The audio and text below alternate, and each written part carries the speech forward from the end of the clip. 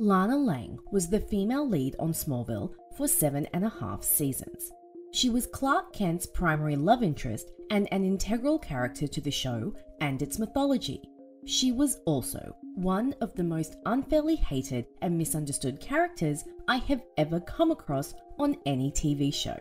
I have always wondered where this hatred of Lana sprang up from and found it to be quite frustrating, because Lana was one of the strongest, most multifaceted characters on the show with one of the best character arcs.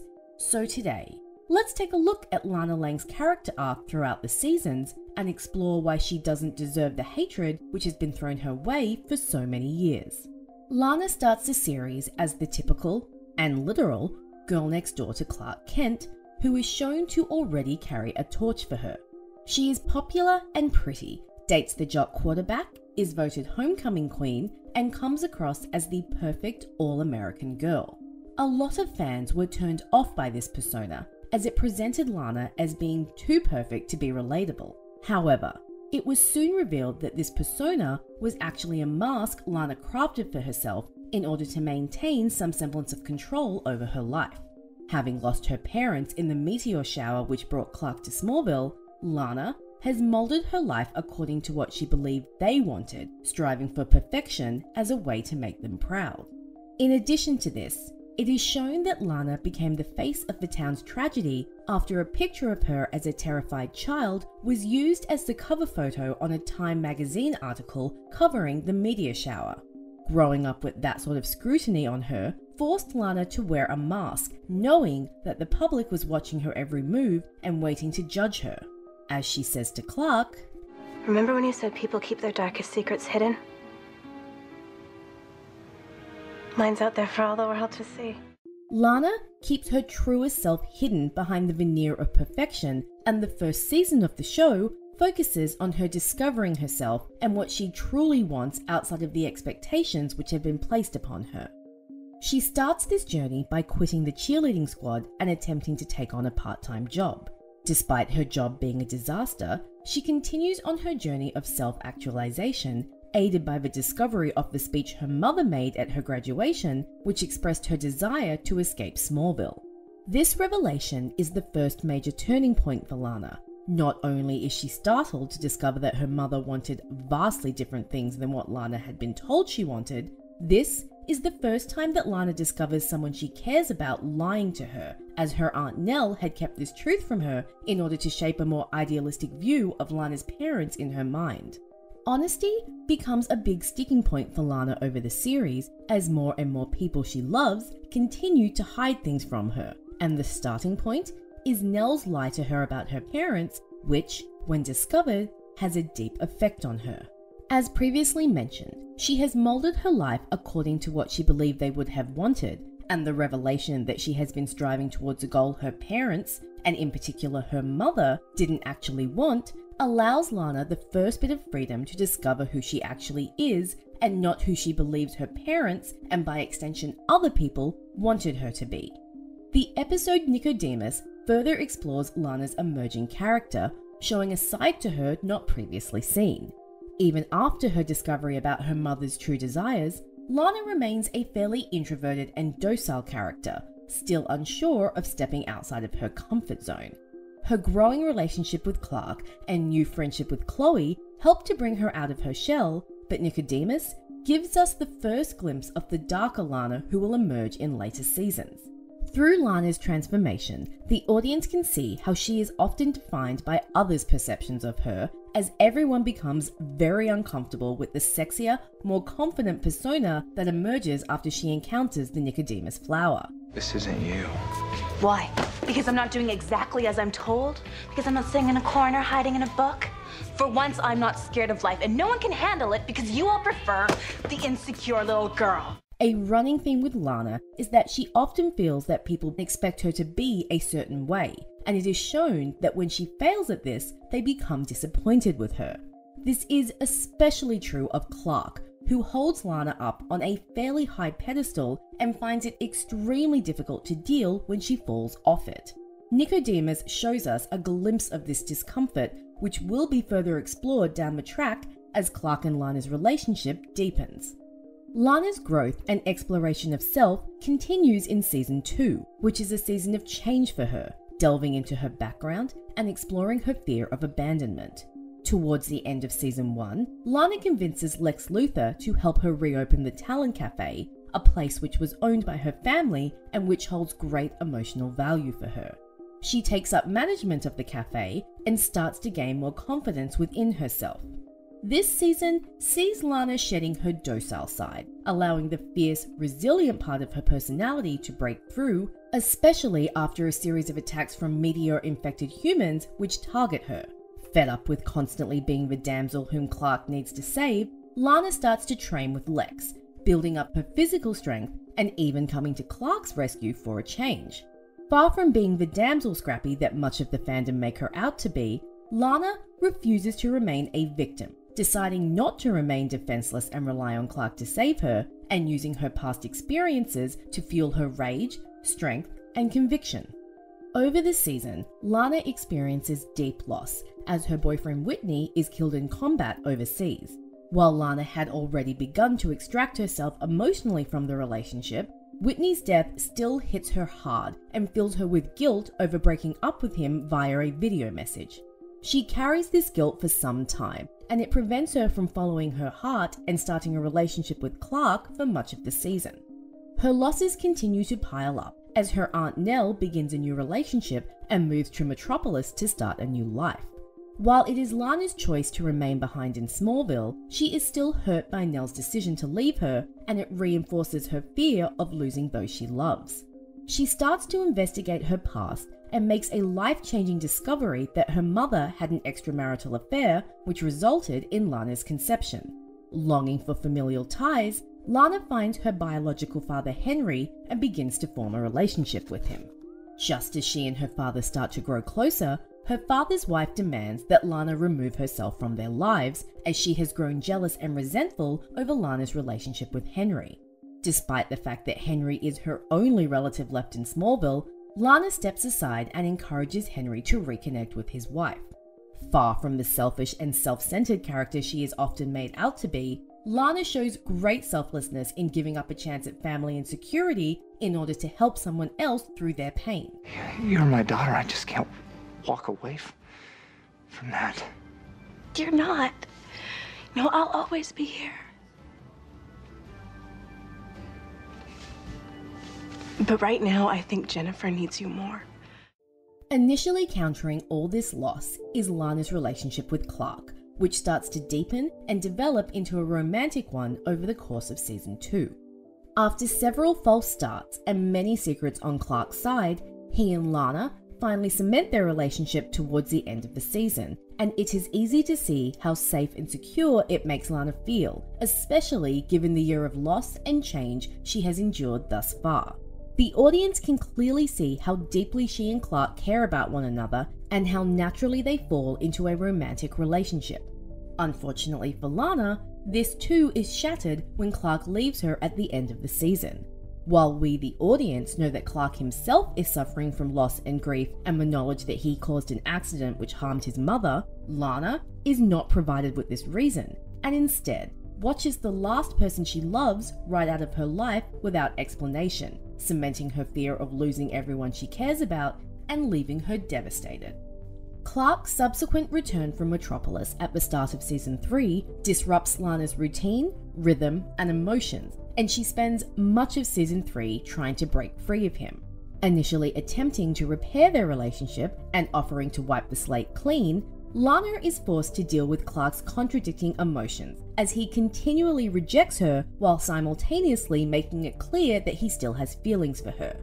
The Smallville fandom has always been very harsh on Lana with regards to her relationship with Clark, but what we as an audience often fail to take into account is that Lana does not know what we do. Lana doesn't know that Clark was affected by red kryptonite and therefore not himself when he left, and she doesn't know that he hesitates to get close to her because of his secret and how it may endanger her. All Lana knows is that the guy she fell in love with, whom she found happiness with and felt secure and safe with, can't give her a straight answer and constantly hides secrets from her. Naturally, this takes a toll on her as she struggles to understand Clark's intentions and motivations. Season 3 is a very emotional and unstable season for Lana, as the after effects of her relationship with Clark start to weigh on her. After a stranger manages to manipulate his way into her life and almost kills her, Lana starts to think about leaving Smallville, recognizing not only how dangerous the town is for her, but how it does not hold much of a future for her anymore. Continuing with her journey of self-discovery, she enrolls in a student exchange program, hoping to start a new life in Paris where she can receive a fresh start and remove herself from all the painful memories. Sorry, Lana, I never meant to hurt you, but I promise I'm not going to leave this time. Maybe I am. You know what your dad said about looking back on his life and feeling as though he'd missed something? Clark, I have been so focused on you, waiting to see if we could ever get back together, that maybe I'm missing out on some opportunities. Yet, even as she prepares to leave, we see evidence that she would stay if Clark opened up to her and let her into his life. She hesitates to take this next step all the way to the moment when she leaves, and it is clear that part of her is using the exchange program as a way to escape Clark and the pain of being around him. While the first 3 seasons of the show focus on Lana's journey of self-discovery, the next 3 seasons pave the way to her journey into darkness as she undergoes a series of traumatic events and relationships.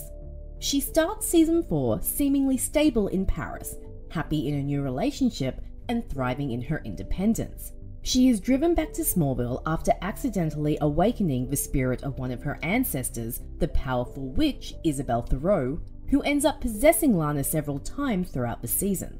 Lana is a person who is very much about control, and losing it in such a way into such a powerful being provides the first fracture to her psyche. This possession kickstarts her emotional trauma conga line, which continues over the season, as it's revealed that her boyfriend Jason is actually using her for her connection to Isabel, and a second meteor shower at the end of the season once again almost takes her life. Her discovery of an alien ship after the shower rocks Lana's world and makes her question everything she knows. The following season is extremely damaging to Lana. Her relationship with Clark becomes extremely detrimental to her, even though, as with season 2, it starts out sweetly, with Clark newly human and therefore able to be open and honest with her. However, Clark's death and subsequent resurrection and regaining of his powers puts a serious strain on their relationship and on Lana, as Clark starts to pull away from her in the aftermath. Trust and honesty once again become huge issues in their relationship, and Lana's faith in Clark, and by extension everyone else, starts to fracture as she questions why the person she loves more than anything in the world refuses to trust her enough to be honest and communicate with her. The death of Jonathan Kent causes Clark to cut her off even further, and eventually their relationship dissolves, leaving Lana heartbroken once more. We see how far gone she is and how deep her abandonment issues have become in the episode Void, in which it's revealed that Lana has become addicted to a drug which allows her to see visions of her parents. So broken down by her failed relationship with Clark and the trauma she has endured over the past several years, Lana finds comfort in the hallucinations of her family, revealing how she has developed something of a death wish. I'm sorry. I wanted to see them so badly. I'm just so alone. Her broken vulnerability opens a window for Lex to swoop in and offer her the comfort and security she lost when her relationship with Clark ended, leading into the abusive relationship she suffers through during season 6 as Lex manipulates his way into her heart. Season 6 provides the true catalyst for Lana's turn down the dark side and her eventual desire for power. Between her abuse at Lex's hands and Clark's insistent presence in her life, this is the season that truly showcases Lana's resilience. Lex expertly uses Lana's desire for honesty and openness to manipulate her into believing that he can provide these things for her. He often gives her just enough information to make it look like he's being completely honest while hiding his more insidious schemes from her. As their relationship progresses, he drugs her in order to fake a pregnancy, violating Lana's body and taking away her agency. As the season wears on and Lana starts to discover Lex's dark side, we see her harden under the trauma, especially once the truth about the pregnancy is revealed and she discovers how Lex has robbed her of her agency.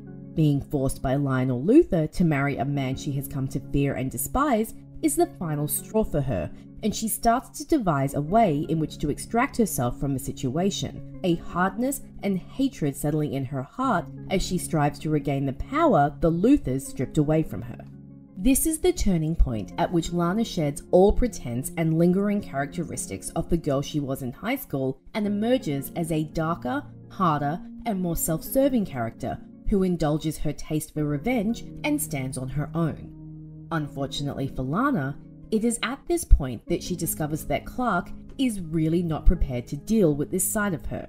To Clark, Lana has always been the sweet, good girl next door, and having to face a darker Lana he neither knows nor identifies with has a profound effect on their relationship and starts to take its toll on Lana. Clark is unable to accept that Lana made her own choices and decisions and that she chose to go after Lex and pursue power and vengeance. Lana knew about the other entrance to those tunnels the whole time, and it wasn't until she heard you were down there that she magically produced them. Lana was gonna let Lex die down there.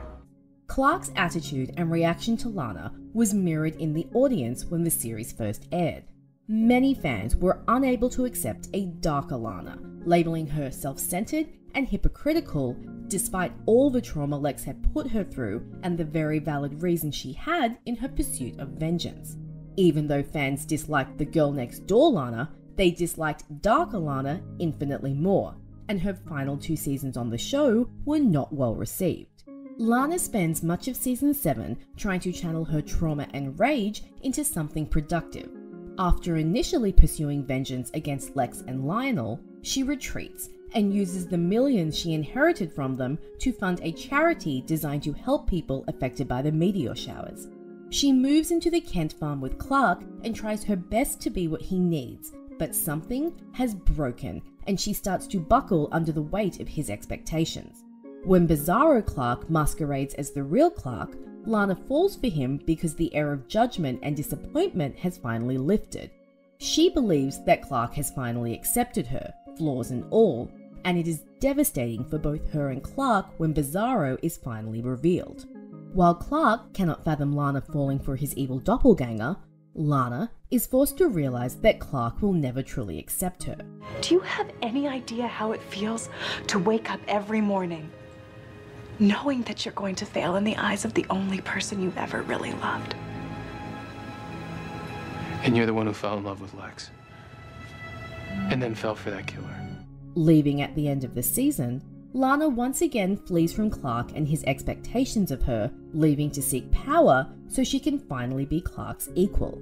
Season 7 made Lana feel inferior to Clark due to his disappointment in her dark side, and she believes that the only way she can be a truly good person and live up to his expectations is to find power that matches his. Many fans wish that Lana's journey had ended in Season 7. However, her small arc in Season 8 was needed to truly wrap up her character and to let the audience see how far she had come. She seeks out a mentor who helps her to rid herself of her former personas, break her emotional ties to Clark, and finally emerge as her own person. We see her get her final vengeance on Lex and take back the power she has lacked for the previous 3 seasons as she steals a superpowered suit meant to heal Lex. Finally physically matching Clark in power, Lana reaches a place where she no longer feels inferior to or attached to Clark. When she returns to Smallville, her and Clark's brief romance is natural, deep, and finally equal because Lana has discovered herself and how strong she can be without Clark. We get a brief glimpse of this dynamic before she and Clark are forced into an impossible situation by Lex. The skin Lana's wearing is designed to absorb enough meteor rock that you'll never be able to go near her again. Once again, in defiance of the fandom's belief of her selfishness, Lana selflessly absorbs a mass amount of kryptonite-fueled energy, ending any chance at happiness with her soulmate in order to save Metropolis. Lana makes the hard but right choice, and instead of allowing it to break her, she uses her pain to fuel her new mission, in which she can help others and protect the helpless. Against all odds, Lana comes out on top, and her journey completes with her in a position of power, independence, and freedom. Her journey over the series is full of ups and downs, and it shows the many facets and nuances to her characterization, displaying why she is someone to be respected and admired. Her fierceness, resilience, huge heart, and yearning to always be better run counter to the fandom's hatred of her, and hopefully, in the years to come, as more people discover the show, she will become more appreciated as fans recognize why she doesn't deserve the hatred that she has received for so long.